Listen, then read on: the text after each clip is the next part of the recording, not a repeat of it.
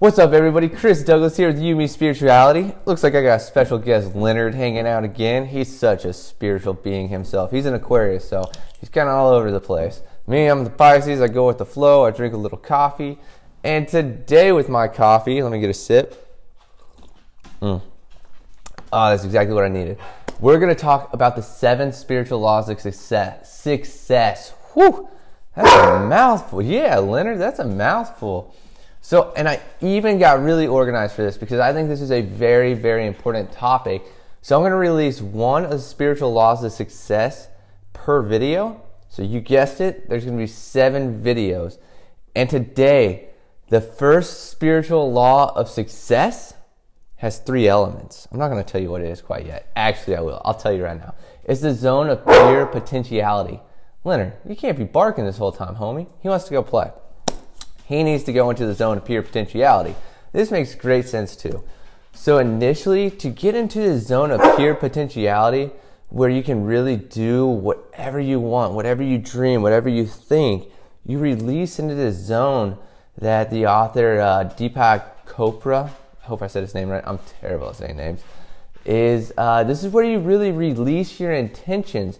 So to get there, you have to do a little bit of work. Universe isn't going to be like, close your eyes and tell me what you think and I'll make it happen. It doesn't work that way. So this author really talks about the zone of potentiality or pure potentiality. You get there by doing 3 main things. And yes, you have to stack these on top of the other 6 spiritual laws of success in order to hack the algorithm of life. So, in order to get into the zone of pure potentiality, the first thing you have to do, and it sounds easy, it's tough. Meditate twice a day, after you wake up, before you go to bed, for 30 minutes. That is 30 minutes of silence, 30 minutes of you suppressing your ego. So your ego is this thing in your head that is like telling you to do all this stuff, while your intuition and spirit is like you're just like comes out of the blue and tells you, you shouldn't take that road, you should take a different way home. And then you get home and you find out on the news the way you normally take just had a 3-car wreck and you would have been in the middle of it, but you listened to your intuition and took the other way home. But your ego, on the other hand, is this thing that's just like spinning. It's like, Chris, you should do this. Chris, you should do that. Chris, you should do this. Chris, you should do that. And you're endlessly being pulled. And then your ego also is like protective of your self-image, what you drive, what house you live in, all of these factors. And that's something you just have to suppress through meditation. And it is quite difficult so far, especially in the beginning. Meditating like 10 minutes a day has been hard, and I've missed days. But as soon as I stepped up to 30 minutes, I started getting this sensation, like my heart was racing, and I'm like, I'm meditating. Why is my heart racing? But then I looked into some information and I found out I was finding new sensations. I was getting deeper into myself and I was feeling more, and that was something I wasn't recognizing on the surface. Before we get lost in me, the main key here is to focus on meditating 30 minutes twice a day. And it's difficult, so take your time. Maybe not start off with 30 minutes, do 10, do 20, then step up to 30, or slowly progress your way to 30. You don't have to do this in one day. The universe will wait for you. Believe me, every second is just a second closer to you dying, so you have to do it at some time. I'll use that as like a motivated push. The second part of entering the zone of pure potentiality, gosh, it's a hard word to say.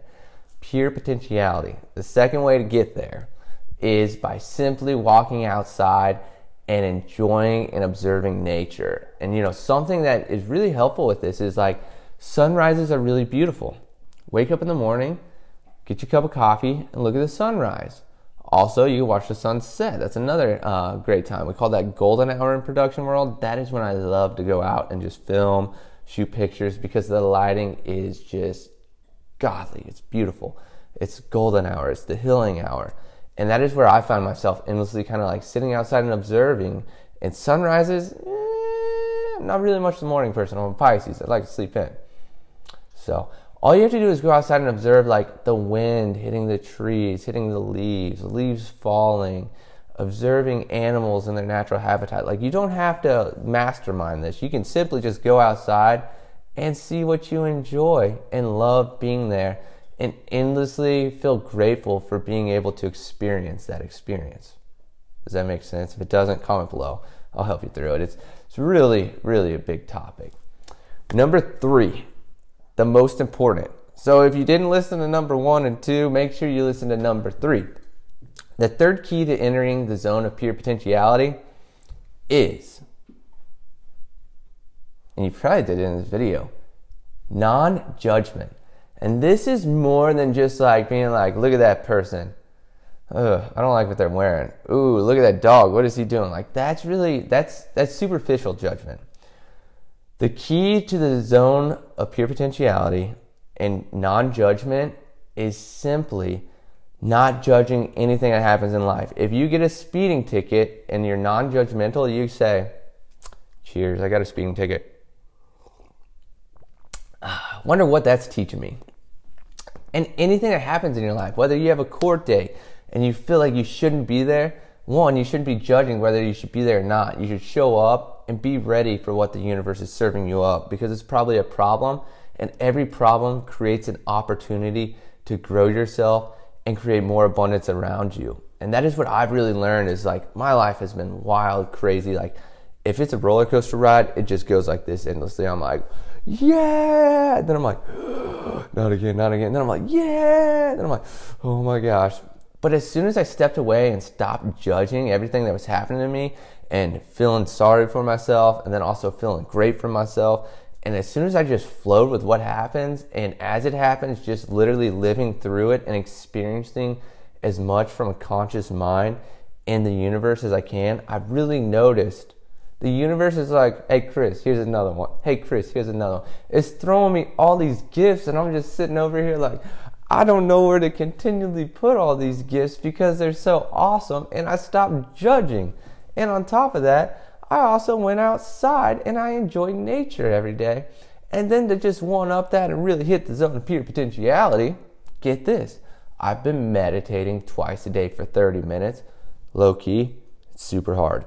But I'm really finding, I wouldn't say I'm finding my true self, but I'm also getting all these little like intuitive thoughts throughout the day that didn't come in at this rate. And I'm just like, wow, that's a good idea.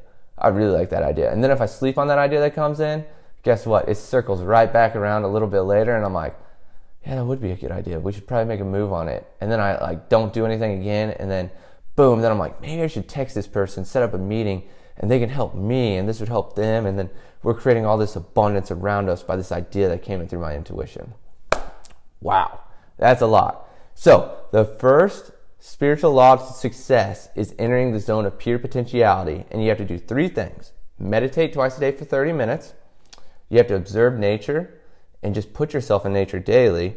And then number 3 is don't judge anything. Whether this video is terrible, whether you just got a speeding ticket, don't judge anything. Just go with the flow of the universe.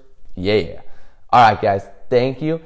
Episode 2 will be the law of giving, which if you aren't rich, you don't have to be rich to be able to give in this universe. So we'll cover the law of giving as the second spiritual law of success.